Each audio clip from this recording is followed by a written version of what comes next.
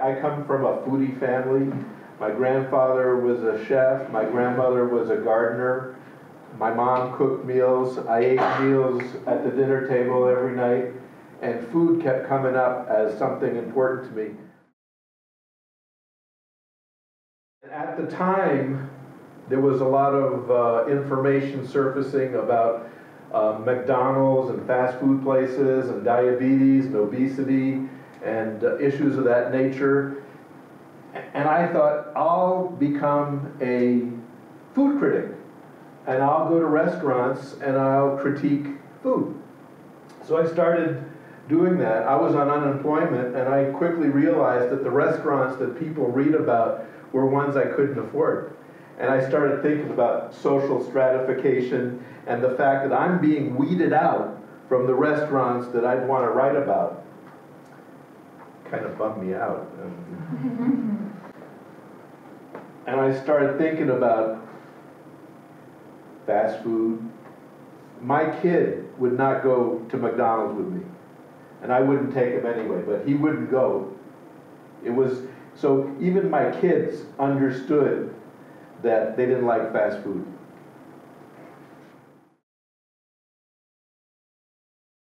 And then I learned about a group called Slow Food, which is an international movement. And Deborah Madison, who lives in this state, who is, she worked on a Buddhist monastery. She was their food person. And in the early 80s, she opened a restaurant called Greens in San Francisco, and it was a vegetarian place. She wrote an article in one of the local food magazines, Local Flavors, I think it was, and it was about slow food, and it just lit me up. It was kind of like I discovered something that really resonated with me about food being a pleasure and a joy, and that food is essential, and it should be celebrated. All these kinds of socioeconomic related ideas around food, organic, local, and I saw that and I thought, this is awesome. And I started looking into it.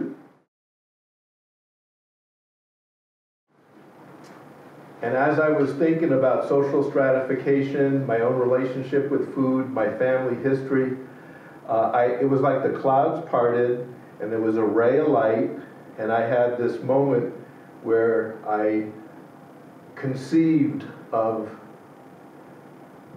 the nature of the human species, and as a species, all we've done for the entire length of our existence on the planet is eat. And we do it every day, without fail, or we die. So it's not negotiable. And it is an activity that dominates our existence at every level. And this realization required that I pursue various elements to fully understand it.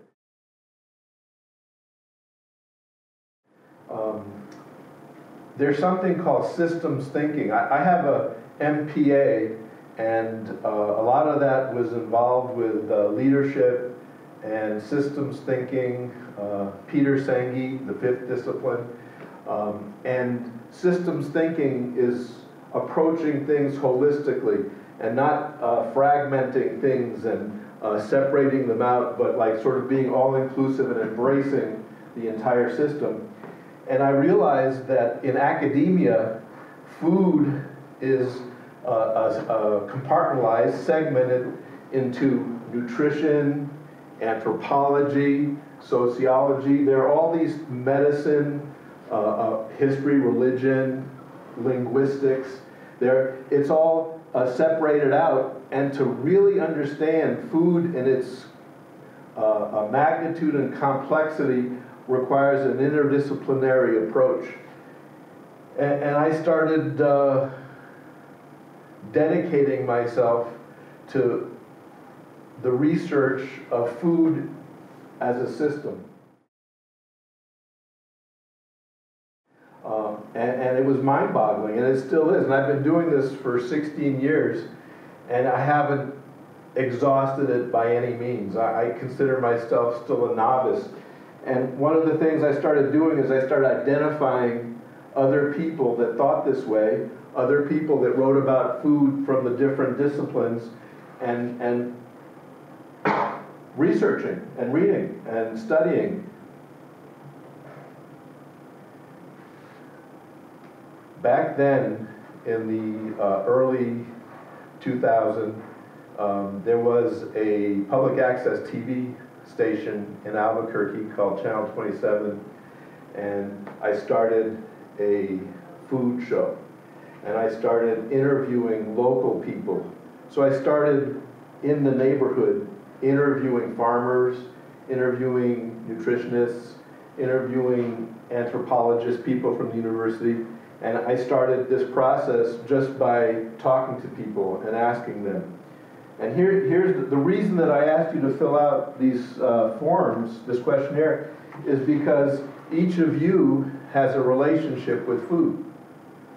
And that's the amazing thing about food, is that it's individual and it's collective. I was required to go places I never thought that I would go, and do things I never thought I'd do. I went to the American Dairy Goat Association convention, okay, which is, 3 years before I started this, it was the last place I thought I'd go. I've been to the Weston Price conference. Have you ever heard of Weston Price? One of the phenomena about the food world is that people did research in the 20s and 30s, and it's kind of like a generation forgot them. And there are these gaps in the continuity of information. And Weston Price was a dentist, and he was the head of the American Dental Association for a while. And he observed that kids that he was seeing had cavities. And he noticed that there was a change in the way that these cavities occurred, that the earliest kids he saw didn't have this. So this was something that happened over time while he was being a dentist. And he intuited that it was a dietary phenomenon. And what he did, he set out to observe people all around the world and examine their teeth. And he went to Africa, South America, Asia, and what's amazing about his research is that he took photographs. So you can see the teeth, and you can see the evidence. And what he discovered was that the people that maintained their traditional diets, their teeth were fine. And the people that were colonized and had switched over from their traditional diet to a Western diet, European, American diet, they had trouble. And one of the things he found is not only did they have trouble, but their skeletons didn't develop the same way. And crooked teeth is a phenomena of diet, not of genetics. Now what's interesting about this is that I have crooked teeth, and I always wondered why. And it's not because of genetics, it's because my mom was a child during the Depression, and she suffered from malnutrition, and it carries over a generation.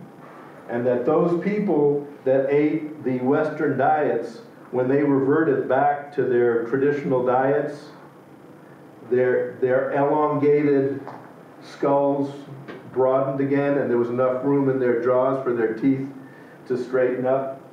And I found this tremendously provocative.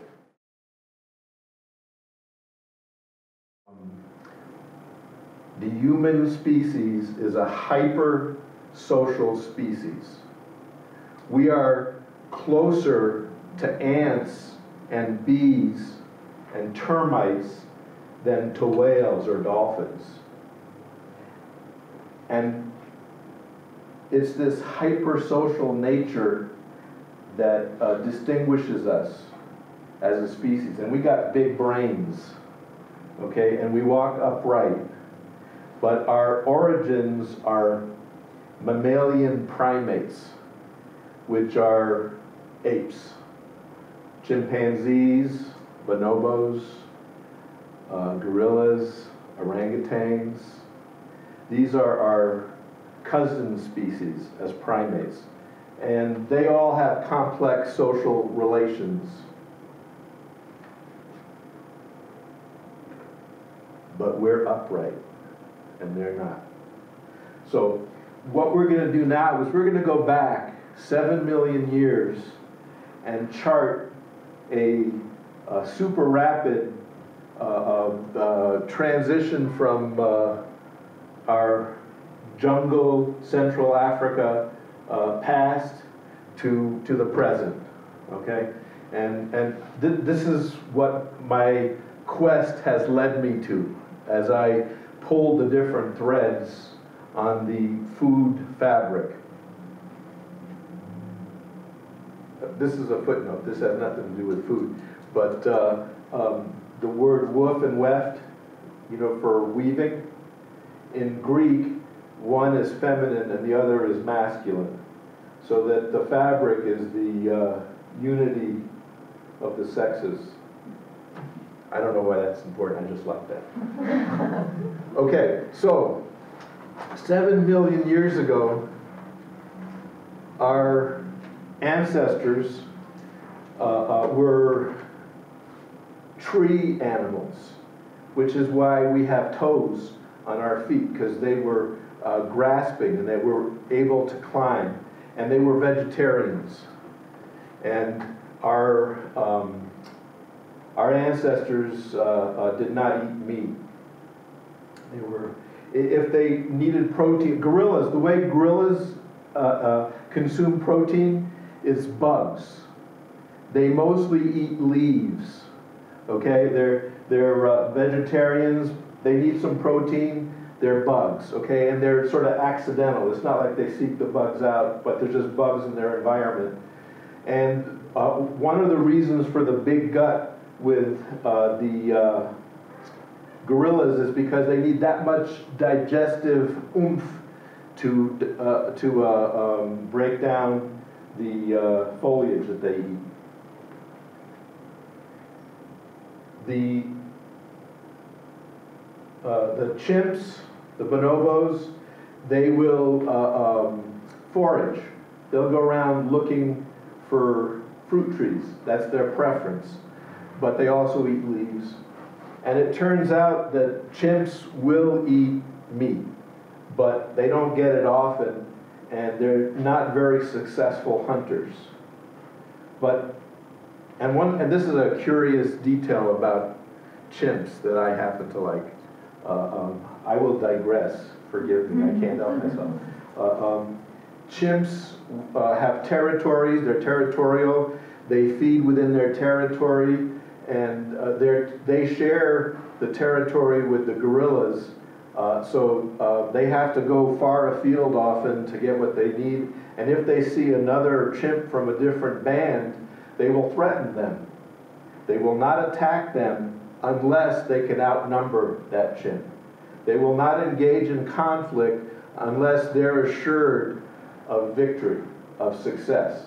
So two chimps that are on the borderline of their territory, they'll make gestures and whatnot, but they will not engage. If they're two on one side, they will attack. I thought that was interesting. But it's a footnote.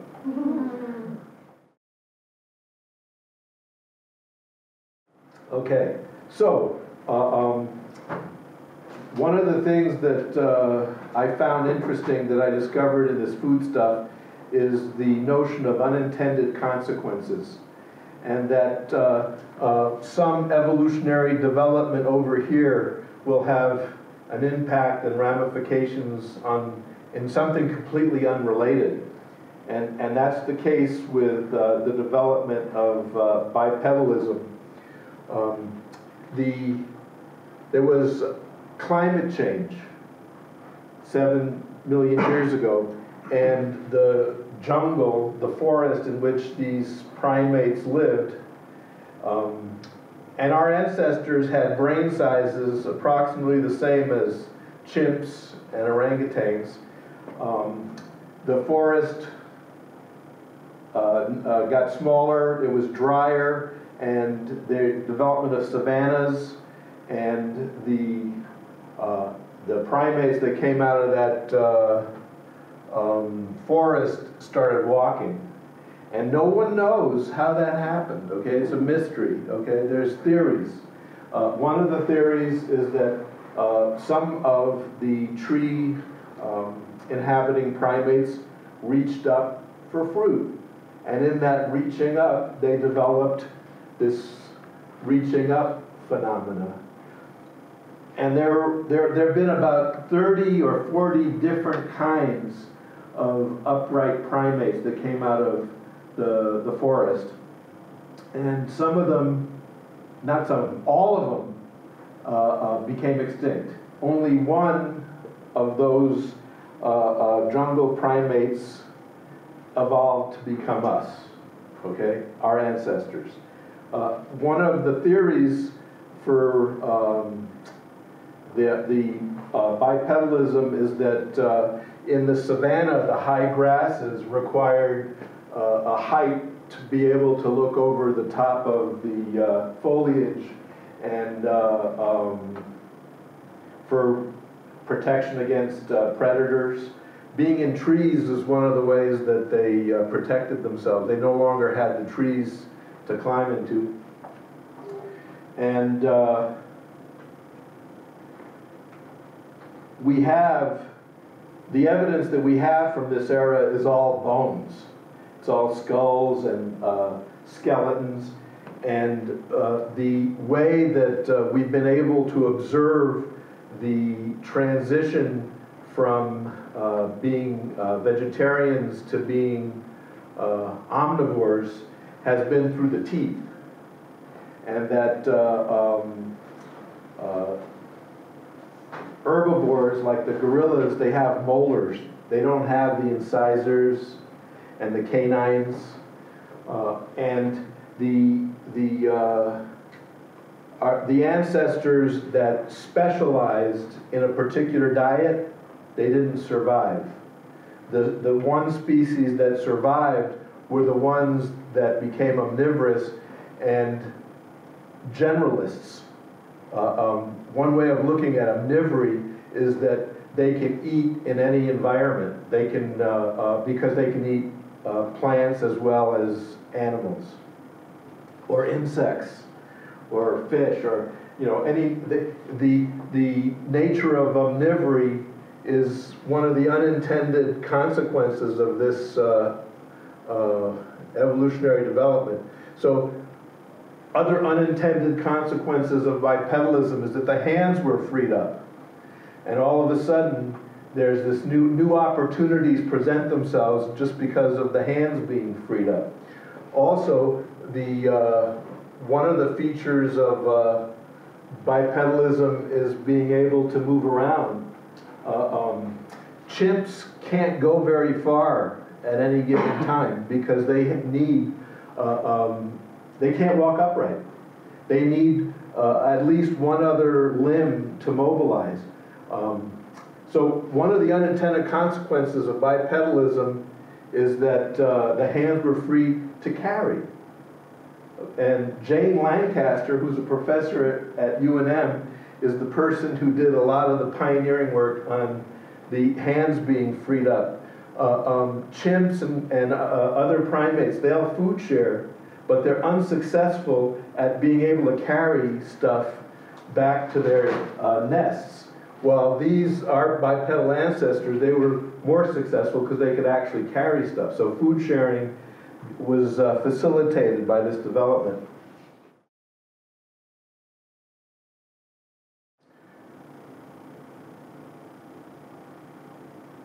And here's the theory on how omnivory developed. They suspect that it happened in the Rift Valley in Africa, which is Kenya and Eastern Africa. And that's where they found Lucy, and they found a lot of the skeletons of our ancestors. And they looked at the geology, and they observed that in the stratification of the Earth, there were rapid successions of droughts and floods. Droughts and floods. So compressed over several million years, there were these major climate changes. And as a result, the primates had to adapt to survive. And their adaptation took the form of being able to eat whatever was available. So over a 2 million year period of time between bipedalism and fire, omnivory occurred. Okay? And now, the thing about evolution is that it's slow. So these developments are imperceptible from generation to generation, which is still true.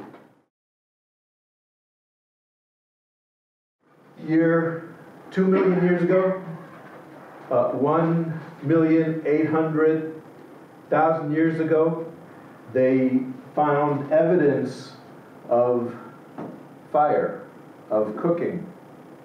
And curiously enough, it correlates with the early chip tools. And I suspect that what happened is when you strike flints and make arrowheads and knives out of the flints, you also get sparks. So there was this a double benefit of making these tools. It also allowed them to start controlling making fire. And the research for this is done by a guy named Richard Wrangham, teaches at Harvard, one of my heroes. And his book is called Catching Fire, which is amazing. When they started using fire, it was literally a revolution. And in the bone evidence, the skeletal evidence, the brain sizes started expanding at a significant amount. So the brain development from the forest to bipedalism, it was gradual and it was not that significant. But every time these ancestors did something different, like walk up, it required more brain. Using their hands, more brain. Throwing required more brain. Running. Humans are the best runners in the animal world. Okay? We don't sprint as fast as other animals, but we are long distance runners, and we're the most successful runners. So that's another unintended consequence of bipedalism. And why that's important is because in this transition to omnivory and to the use of tools and fire, the ancestors started hunting, and they became hunters. And that was a significant revolution because one of the theories about the development of meat eating is that they were scavengers, and that they would find the leftovers of other predators, and like hyenas or vultures carrion, and that was part of the evolution of eating meat, is that they would eat small animals or leftover carcasses till they were able to hunt themselves. So fire allowed them to create protection so that they could sleep on the ground and keep predators away. And now this is another one of those cool things that I like, that it's not food related, but like sitting around the campfire, having a fire, it allowed them to start looking at each other. Most animals don't make eye contact because it's threatening. You know that with dogs. And monkeys, chimps, apes, they don't do a lot of eye contact because it's aggressive behavior. Sitting around the fire is speculated that allowed the ancestors to look at each other the way I'm looking at you, okay, without it being a threat. Isn't that cool? Yeah. Fire also starts, there's an unintended consequence to bipedalism, which has to do with reproduction, which is that all the other mammals have easy births. Any parents in here? Okay. The upright primate has challenging births because it affected the uterus and the passage of babies. And we are the species that loses the most babies historically, which is distressing. It's an unintended consequences of being bipedal. So there are positive aspects to bipedalism, and there have been some challenging consequences. The whole deal with the large brain is that it made it harder to give birth. So around this time, as the brain expands,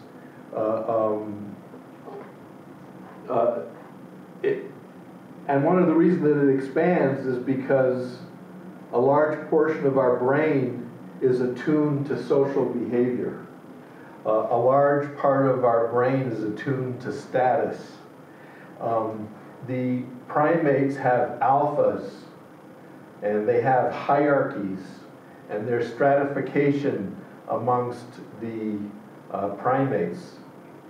And one of the things that occurred in between this period here, 2 million years ago, is the hunter-gatherer bands started developing. So they got these bigger brains, they're hunting, they got challenging reproduction, they lose babies. And one of the theories by Sarah Hardy from Harvard is that it was because of these challenging births that women came together, females, I shouldn't say women, the females came together to coach each other, and that was one of the origins of cooperation. So that the male perspective on this has always been that cooperation developed around hunting. And so a feminist, of course, challenged that and put forth a different idea. I think they probably happened simultaneously.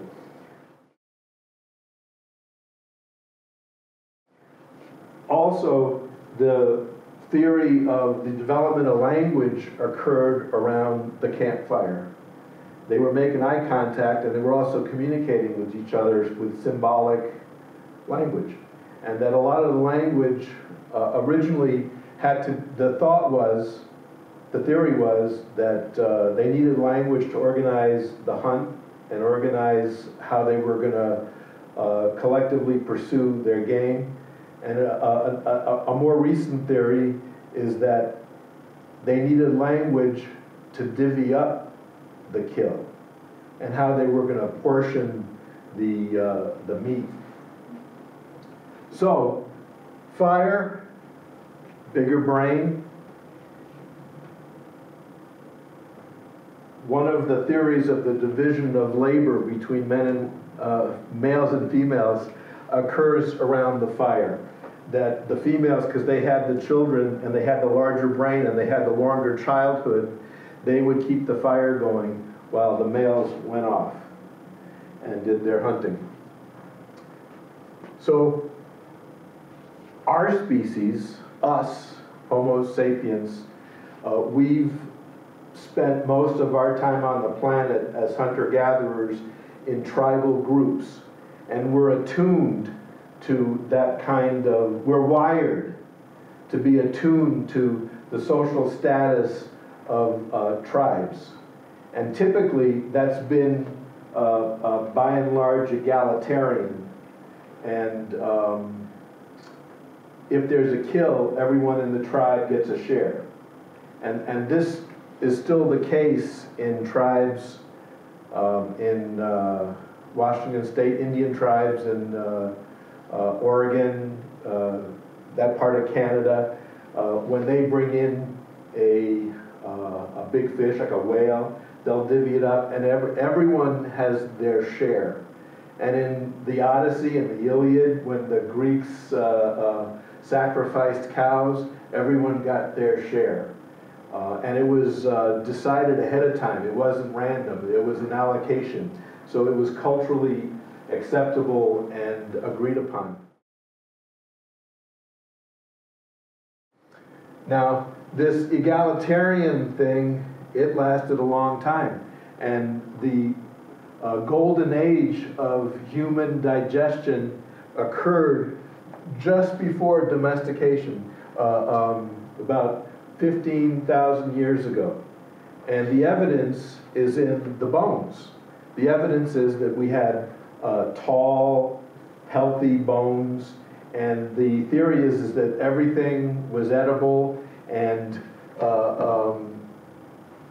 there were several migrations out of Africa, and the entire planet got populated. There are theories about why that happened, and it's food related, and it has to do with successful reproduction, and that people, the tribes, outgrew their territories for harvesting and foraging and hunting, so they had to migrate.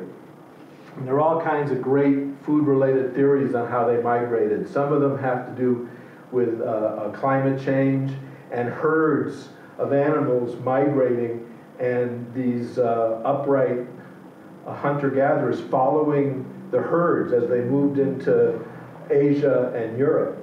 And from the bone records, there were two major exoduses, diasporas out of Africa, one earlier and one later. But the upshot is, by about 60,000 years ago, there were people living in the Arctic, there were people living in Australia, there were people living, the planet got inundated by our species.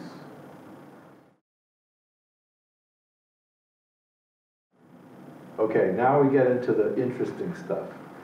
This is just the foundation to get into the domestication of plants and animals. The theory here is that there were climate changes, there were all these migrations, and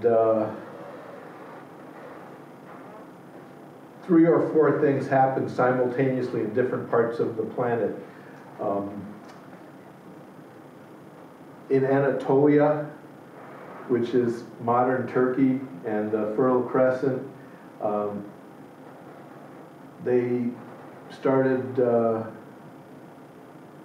they discovered grains, wheat, bulgur, millet, and one of the and it probably wasn't a big part of their diet. One of the theories coming out of University of Cincinnati is that there was a bowl with some cereal, and it fermented. It became beer, and they tasted the beer, and they liked it, and they call it the beer theory of civilization.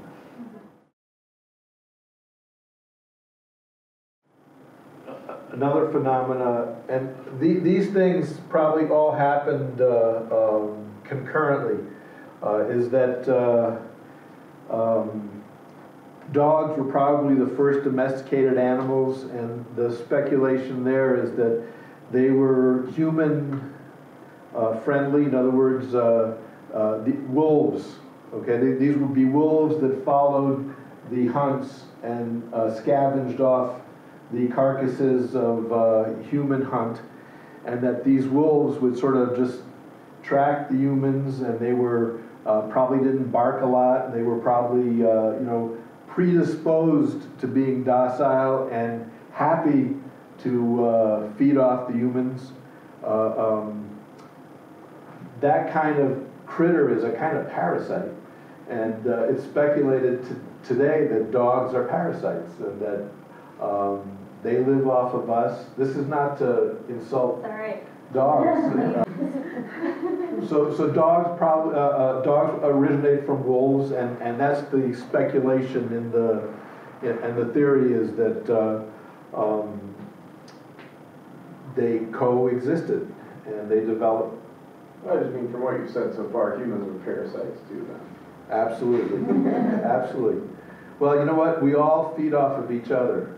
You know, one of the arguments against meat eating is that it's unequal, that we're eating meat, but Gary Snyder says, but eventually we become the meal, and we will get eaten. I'll leave that alone for right now. Okay. So let's talk about horses. The horses were domesticated in Eastern Asia in the steppes. And what I found provocative about the domestication of horses is that there's Professor Shepard theorizes that the origin of the domestication of horses is what led to the female becoming second-class citizens, becoming subservient to males, and the rise of the patriarchy, and also the rise of slavery and warfare. That once the horses were domesticated, the humans had control over their reproduction, control over their life and death. They were used as labor, and it was a model that allowed those horse riders to control the reproduction and labor of their females. Also because they developed a sense of ownership. Horses were property, and that had not existed amongst the hunter-gatherers. The hunter-gatherers were egalitarian because they were moving around. They were nomadic. They didn't have the wherewithal to have possessions that would slow them down when they traveled. And all of a sudden, with the emergence of domestication of plants and animals, ownership and property became a phenomenon. With plants, it meant that the land that they grew things on became property. And they started developing sedentary lifestyles that required they be in place to receive the crops. And the sedentary landscape, housing was a revolutionary phenomena that changed our species. And a lot of the stratification of society that we are familiar with today originated with the domestication of the plants and the animals. It changed reproduction.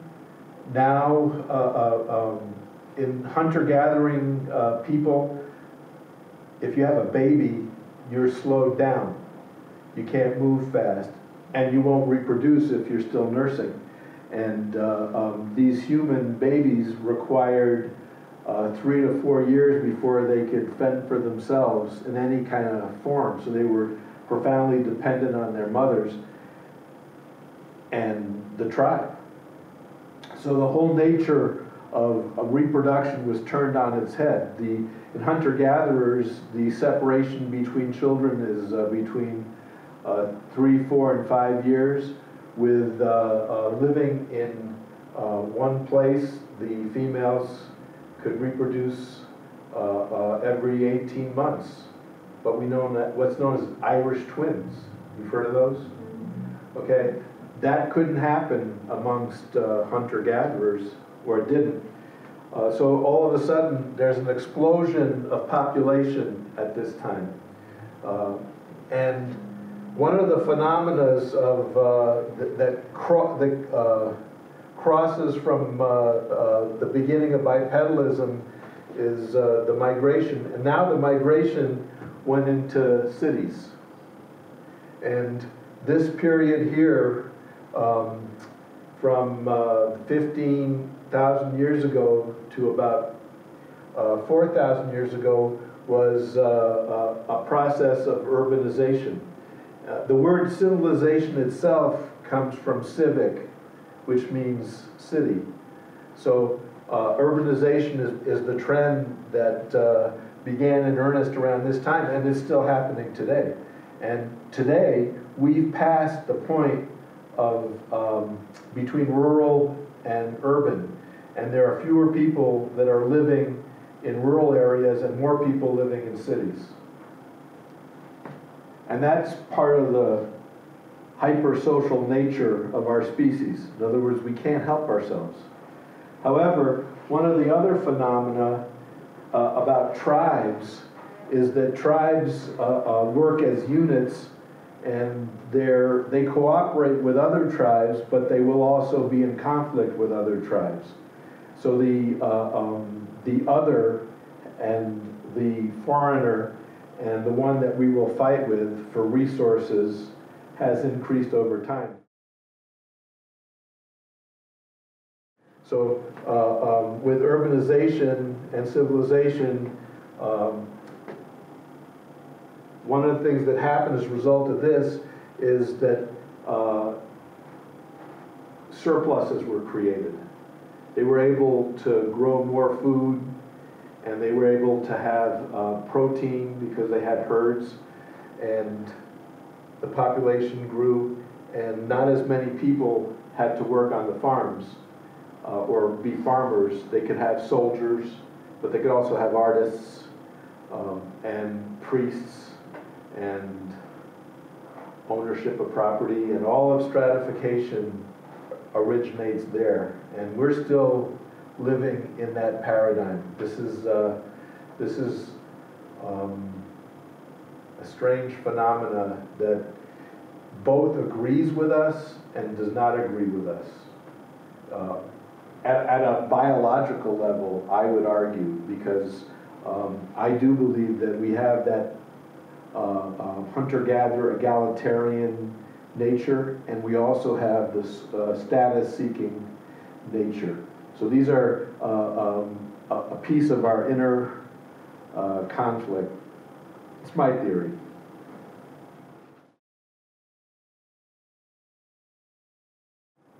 Now we're in the territory that you're all probably familiar with the Egyptians and the Sumerians and the Greeks, the Philistines, the Hebrews in the Middle East, and China and India and Mesoamerica and the Aztecs and the Maya and the pyramids.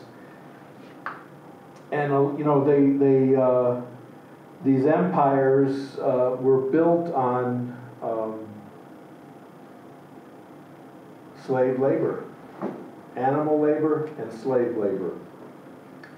And this is a function of the fact that they could. You know, I wish I could explain it better, but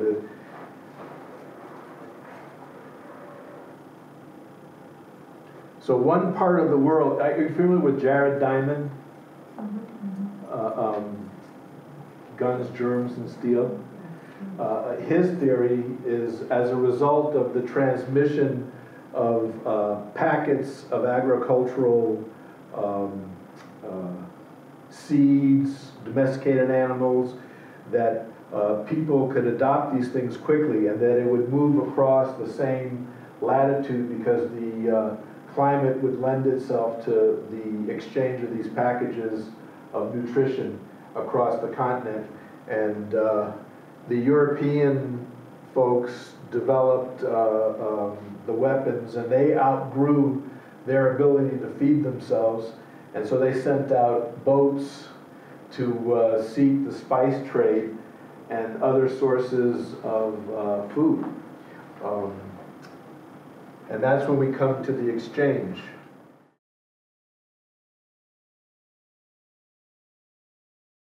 Another way of characterizing the exchange is colonialism.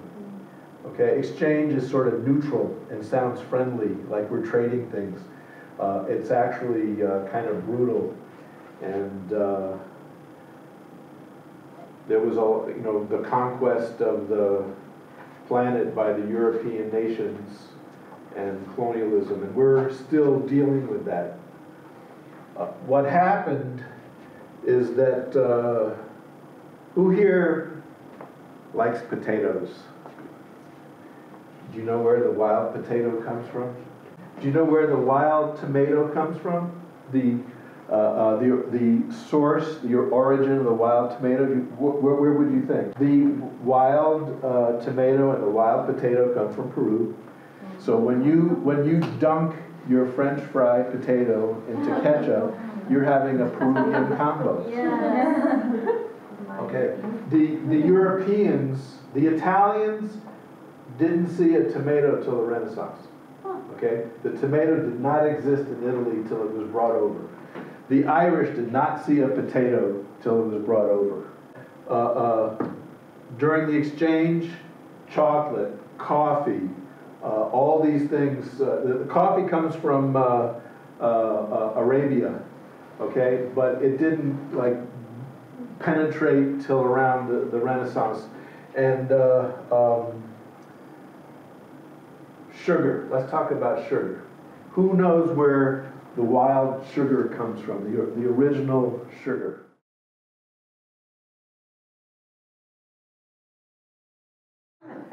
It comes from what's now Indonesia, all right? It was from the Spice Islands, and it migrated to the Middle East.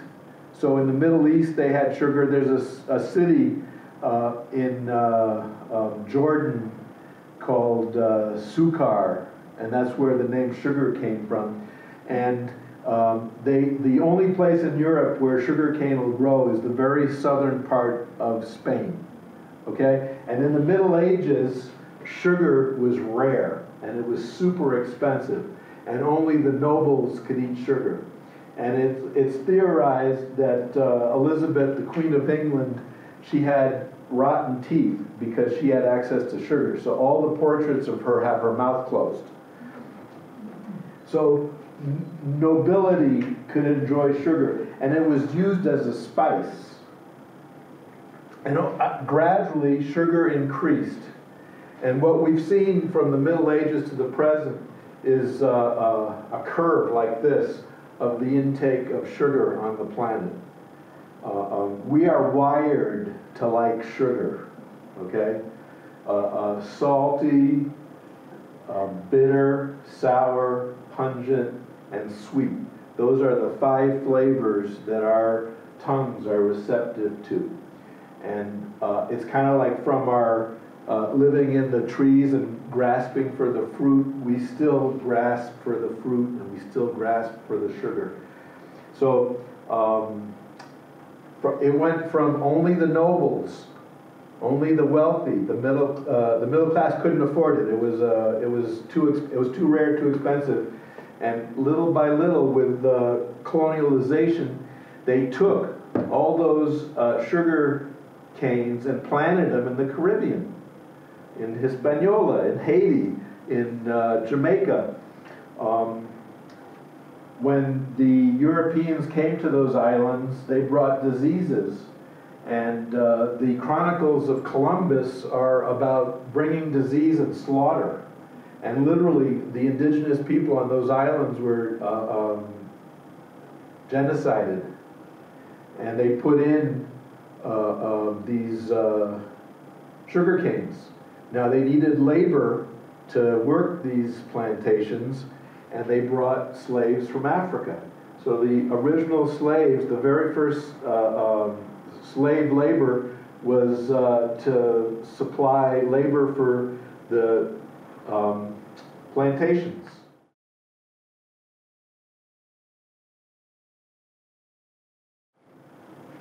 So this sugar became less expensive. It became a commodity crop, and it was available to regular people. And one of the some of the people that it was available to were the factory workers in England. What was happening concurrently with this development of these plantations were the European, the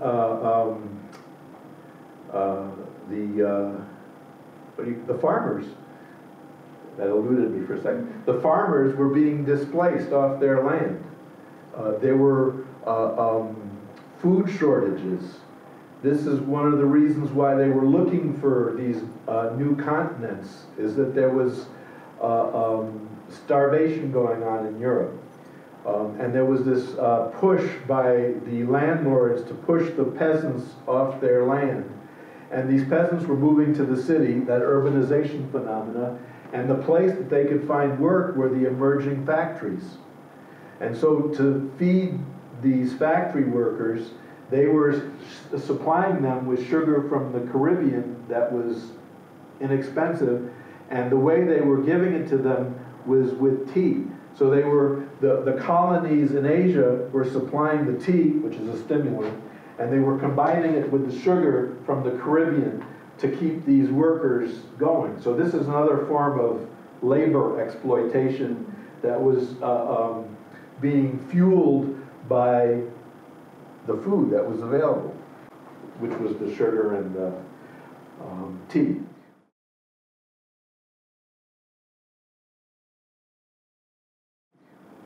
Another phenomena was that the poor people in England, they were living literally on jam, okay, bread and jam.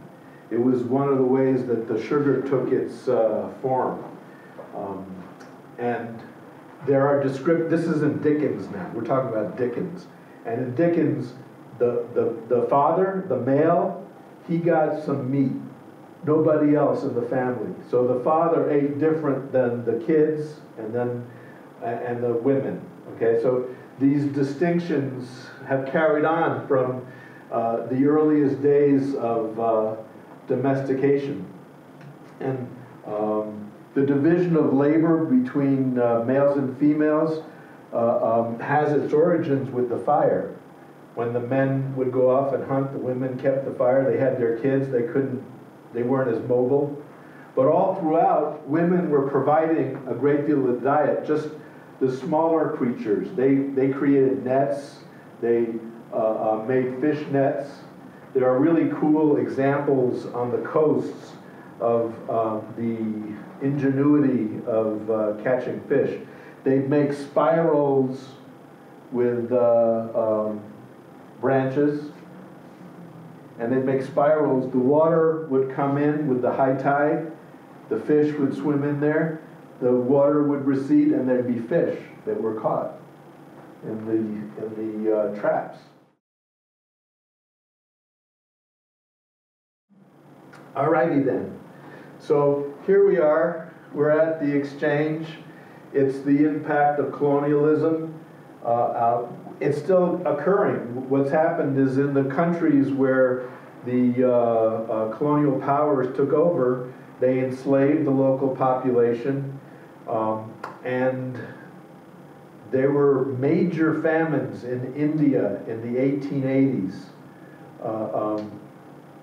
Millions, literally millions, like 28 million, 30 million people died in these famines because the British extracted the crops to feed the British.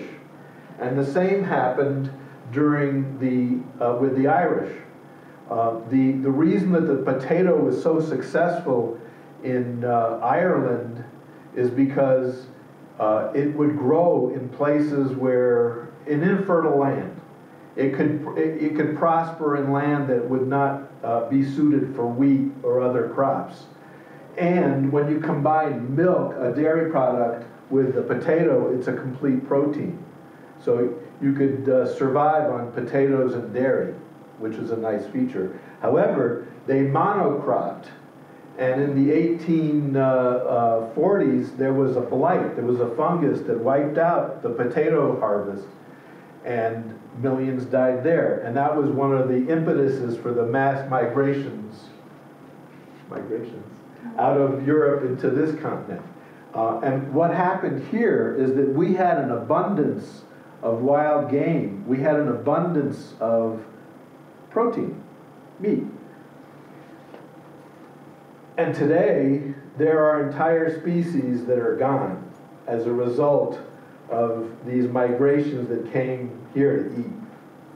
And our history as a country is fascinating. There's several schools of our dietary heritage. There's the Puritan. The Puritans, the evidence for this is Cotton Mather's medical texts. And his medical texts, the cure to everything, literally everything, is to throw up, okay, is vomiting, is upchucking, okay? And those Puritans had a law that was the law in New England, in the Americas up until the 1880s, where one day a month there was a fast and no one would eat.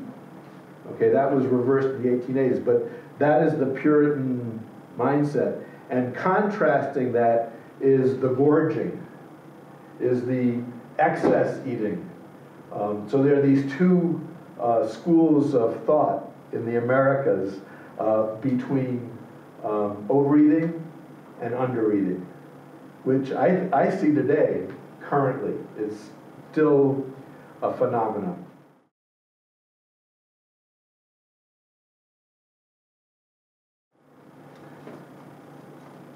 So I want to draw a line from fire to when we urbanized to ovens to today, the microwave. And that's the continuum of the cooking line. And any of these phenomena we can take from here to here and draw the evolution of any of the phenomena. With technology, it started with the flints, okay, and bows and arrows. When you get to here, it's with the harness for the animals, with the plants, it's the plow. And there are these different developments. So you go from the plow, which is made of wood, to the plow, which is made of metal, to the tractor. And now we have everything is automized. Is that the right word? Today, the tractor has a guy sitting in it who's reading a book because they got GPS, and the tractor is run by the GPS. And the land has been leveled with laser leveling. Everything is automated. There are people that have gardens in this neighborhood, okay, near the golf course, near the law school, and they got timers on their sprinklers, and they can be visiting a different continent, and with their phone, they're making sure that their garden is adequately hydrated, okay?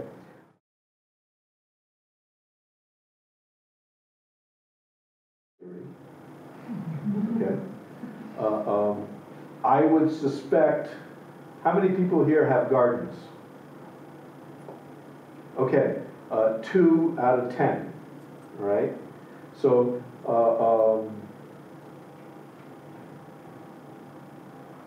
I'm extrapolating from the fact that about 3% of the population feeds the rest of the population in this country, okay? Which means that y'all, except for the gardeners, y'all are getting your food in a supermarket, okay? You're not foraging, you're not hunting, you're not growing. And that there's a part of our omnivorous tribal biology that's only function is food acquisition. And that part of the brain, which is in the lizard part of the brain, which doesn't articulate with language, is depressed because it's not involved in food acquisition, which is its job, okay? And that going to the supermarket is a pale effort in terms of food acquisition. And I would submit that you guys that are gardening, you have a different relationship because you're touching the earth, you're feeling and observing your plants grow, and you're eating stuff that you grew yourself, and I think it's qualitatively different, because when we take a tomato from a shelf in a supermarket, we have no idea what the conditions were of the people that picked it. We have no idea if they had outhouses or not, okay? We have no idea if they were being exploited, or maybe machines picked them. The battle that's going on in New Mexico with the genetically modified chili is not to change the flavor of the chili, not to change its taste characteristics, is to make it easier for machines to harvest it. I'm just saying, and that's the trend, is mechanization. I just watched a video of bread making in an industrial plant, and there's no people. It's all machines, and they do everything mechanically, and they produce tons of food.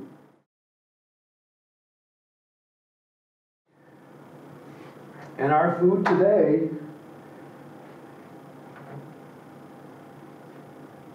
is heavily subsidized by the government, and nobody really knows what the true cost of food is.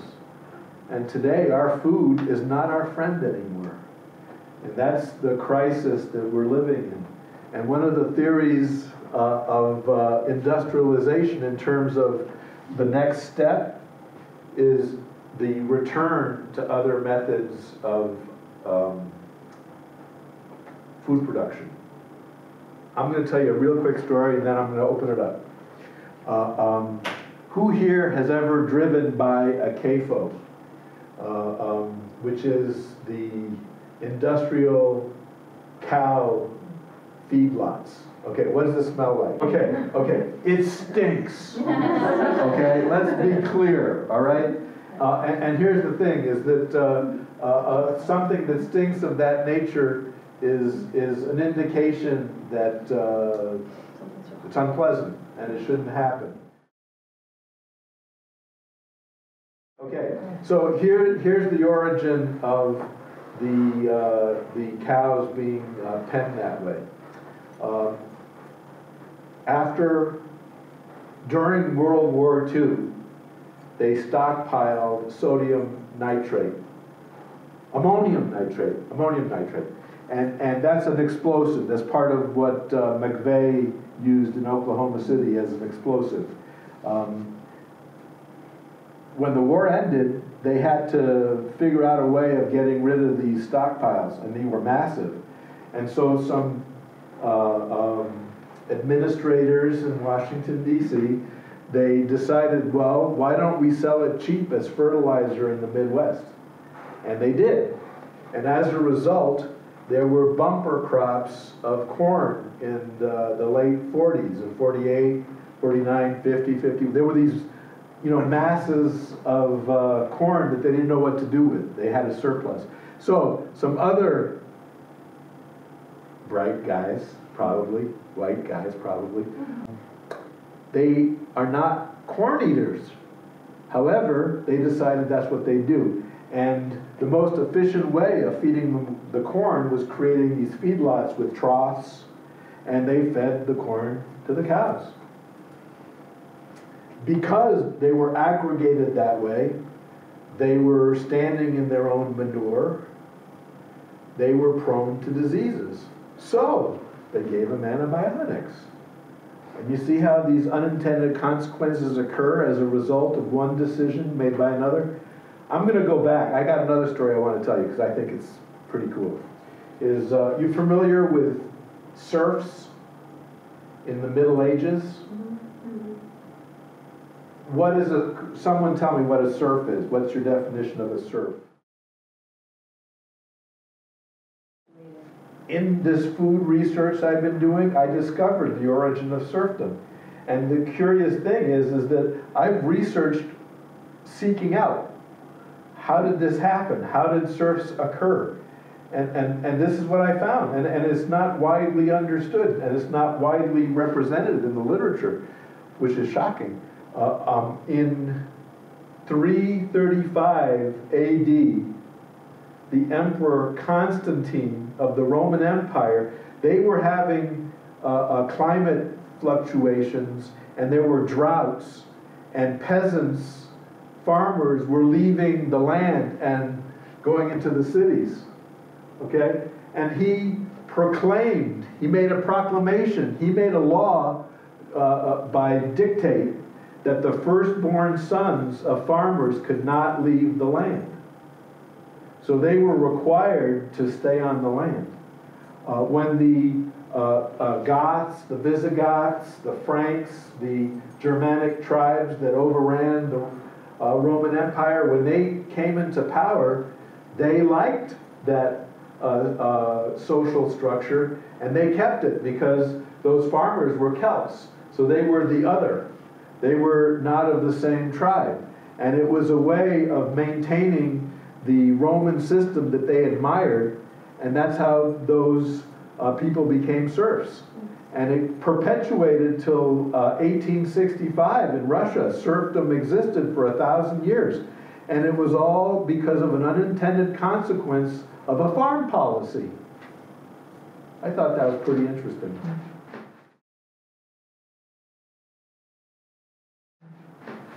All right, so here we are today, and I believe we're in the midst of a food revolution that we don't have articulated in a way that makes sense from an activist perspective.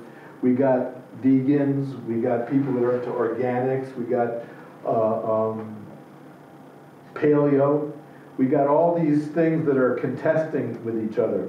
And one of the reasons that I claim any expertise whatsoever in my field is because I've discovered that two of the big authorities in this world, the French Larousse and the British, I forgot what they call it, the Cambridge Encyclopedia of Food, they contradict each other. Okay, they don't agree.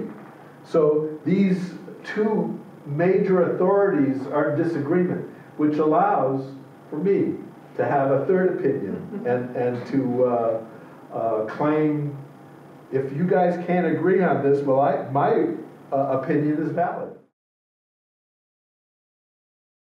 I want to tell you the story of the origin of the croissant.